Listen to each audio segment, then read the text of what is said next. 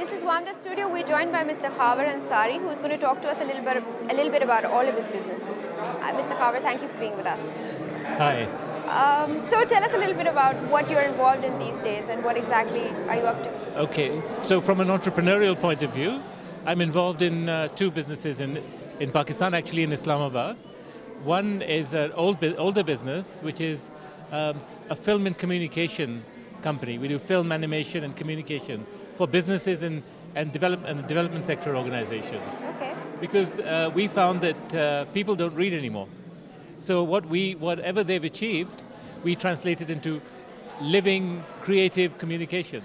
So that's one business, and I do that it's called White Rice Communications, and it's based in Islamabad, and I'm a silent partner. A silent partner? Yeah, but I'm like an uncle to the organization. Okay. And the chief executive is Rahil Bakar, who's over here with me today.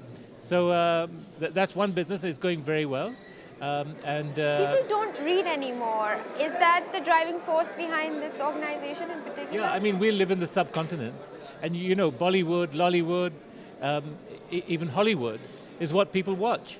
They don't read magazines, they don't read newspapers, so the bulk of the population are not reading. Even so-called managers and decision makers in organizations, they don't read reports. So you have to communicate, you have to cut to the chase. So that's why White Rice is a really important business. And how important is an idea behind a business to the success of that business?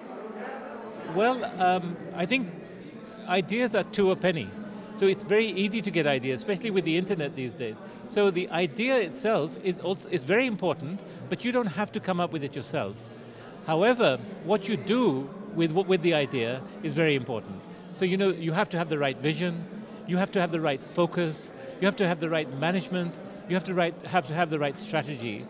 So my other businesses in Islamabad, I wouldn't call this my business, except I've sponsored it, which is a girls' school. Wow. It's the first girls' school in Islamabad, girls only. And it's based on main Markhala, 70 Markhala Road. It's called Liberal Arts High School for Girls. And my wife runs it, she owns it and runs it. She doesn't want me to be involved in it at all. Okay. And I'm not involved in it at all. And she's been in schooling for, 2.5 decades. Wow. So she knows her, how to run a school. Her ABC. And she's has already been very successful in Islamabad with other schools, and I won't mention them. So you've been a guiding force or a guiding light for a number of businesses. What sort of advice do you give managers and CEOs, and how do you give advice? I mean, is it very pointed advice, or is it just general, like have passion, you should be driven to do something? Is it more pointed than that, or? Yeah. Well, first of all, I only give advice if I'm asked.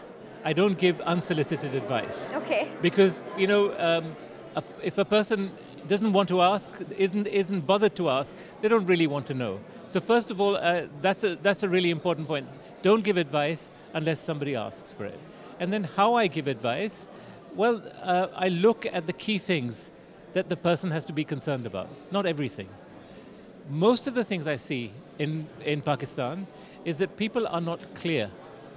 People are not focused. They're not clear about what they want. If you ask anybody, what do they want? They won't be able to quantify it. They won't be able to give you a timeline by when they want it. They won't be able to give you a game plan as to how they're going to achieve it. And they often don't know enough about their business or their business environment.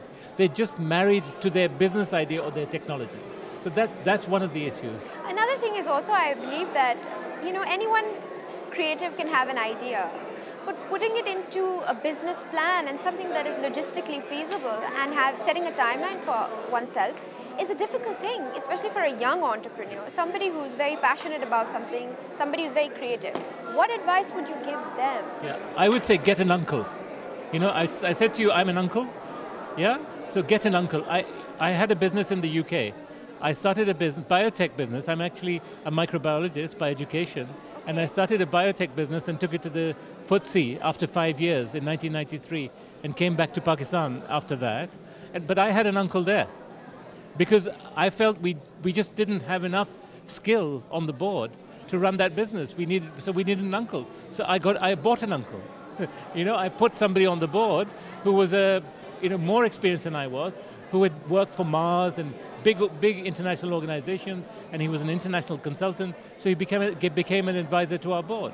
So get an uncle. I think that's a really important advice. So all these companies of yours, do you have an umbrella sort of a vision for the next couple of years? Well, the company in England, I sold my interest before I came to Pakistan, so that's something I've left behind. But I do have an umbrella vision, but not necessarily for the companies. I have an umbrella vision for myself, which is I came back in '93 to give back to Pakistan whatever I can.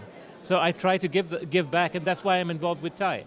So I'm trying to give as much as I can, and I've also been involved in mentoring microfinance organizations in Pakistan, and working with other emerging organizations. So this is not just these businesses we're talking about. I've been a management consultant for about 12, 13 years, and helping other businesses to grow and develop. So you're a microbiologist with a management streak. I've got a degree in microbiology, but my streak is I'm really an entrepreneur and a management freak, because I love management and I love strategizing about business. So it's my passion. That's great to hear. Thank you so much for talking to us. You're most welcome. Thank you. Thank you.